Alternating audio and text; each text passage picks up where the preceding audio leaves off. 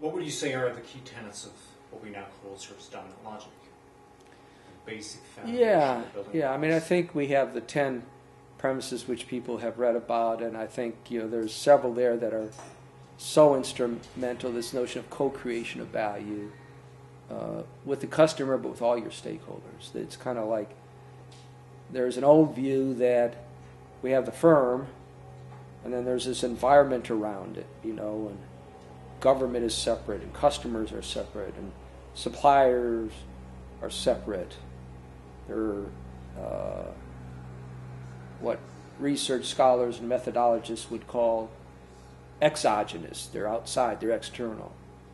And we say, like, maybe they're endogenous. Maybe if you have the right attitude and view, that you could collaborate and work together. And that's a very important perspective. Honda Motor Company, I mean, phenomenal story in Toyota, and attack the United States, bitter enemies, the war ends,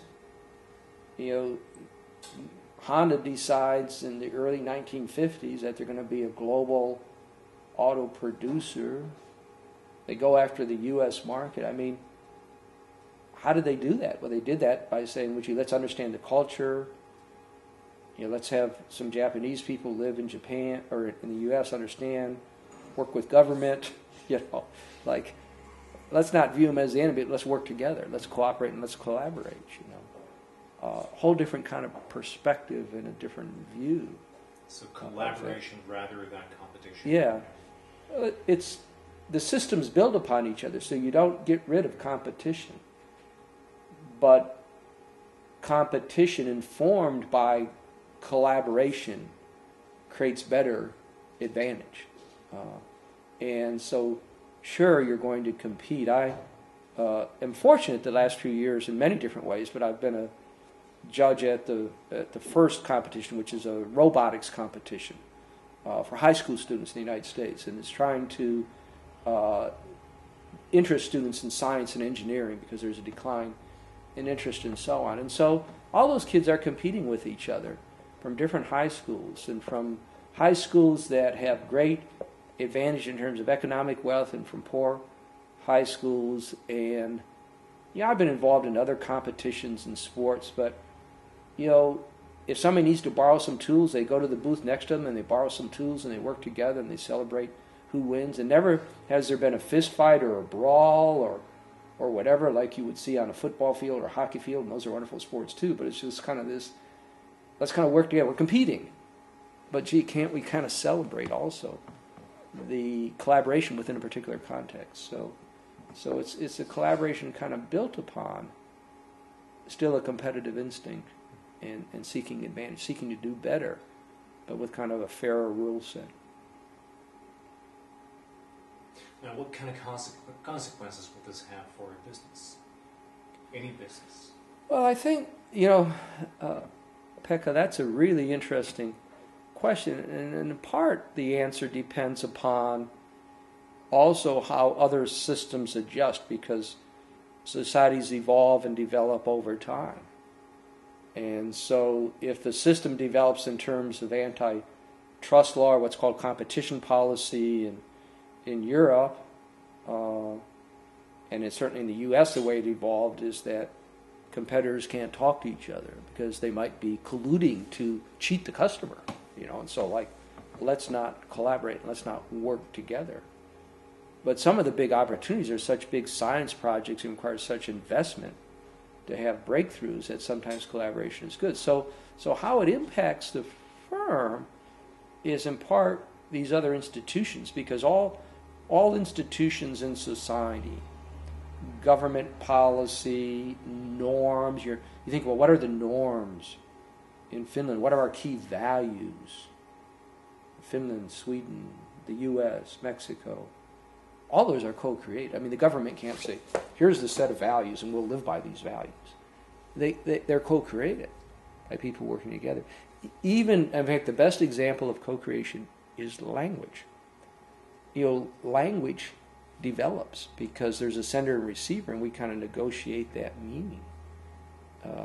English in the U.S. is much more fluid than formal English because we let words kind of pop up from the ghettos and gangs and Silicon Valley, and we kind of invent concepts quickly, and it's a little sloppy, but it's kind of a quickly evolving form because there's more co-creation in it, and so that's the real challenge I'm implementing because there's kind of cultures within organizations that can be not supportive of service technology, but also within industries. Okay, and see, and what happens in industries is over time, these kind of established practices develop, and that's occurred for hundreds or thousands of years. So if you were a squire and you had a son, you would socialize and educate him, and he would go and study with another squire, and he would learn about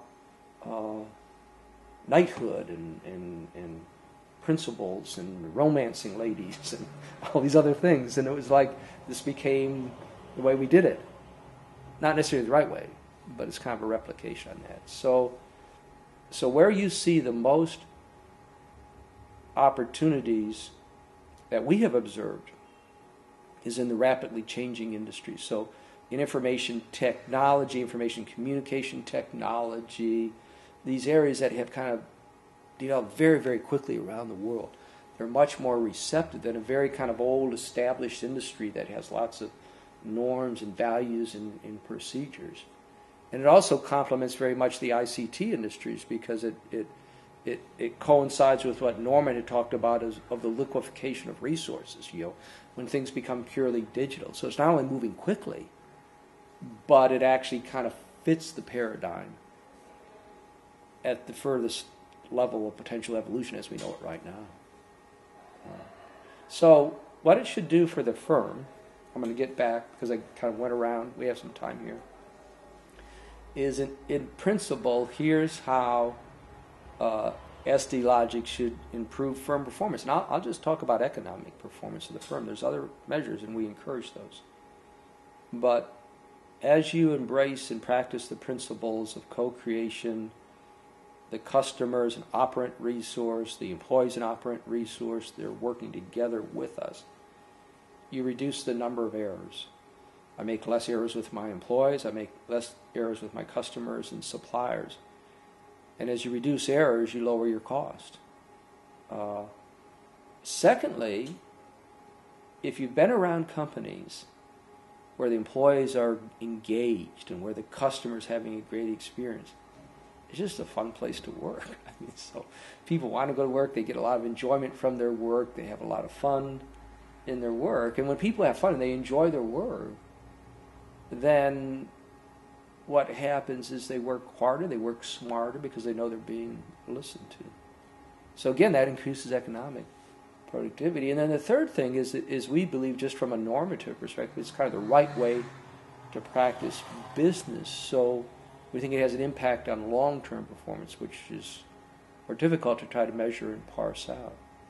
So it cuts errors, engages people more, lowers costs, enhances revenues, higher quality, overall performance. And so when it works at the best, and many times it doesn't, but when it works at its best, it really ought to have those particular influences and impacts. So there's not just the economic performance, but also a sense of fair process to it. Yeah, and the fair process is very, very important. In fact, actually in the work, if you read the research literature on job satisfaction or satisfaction with public services, if people feel the process is fair and the outcome's bad, their satisfaction doesn't go down too much because they, the next time when I go and talk to the boss, I'm going to have a fair shot at getting that raise. The next time, I do something, I have a fair shot. But if you don't like the outcome and you believe the process is bad, then you think, gee, I'm not going to have a second chance. So open communication of fairness, even though you may not get the results you want, it's that belief that there's not a hidden agenda, that it's open. And so, excellent point.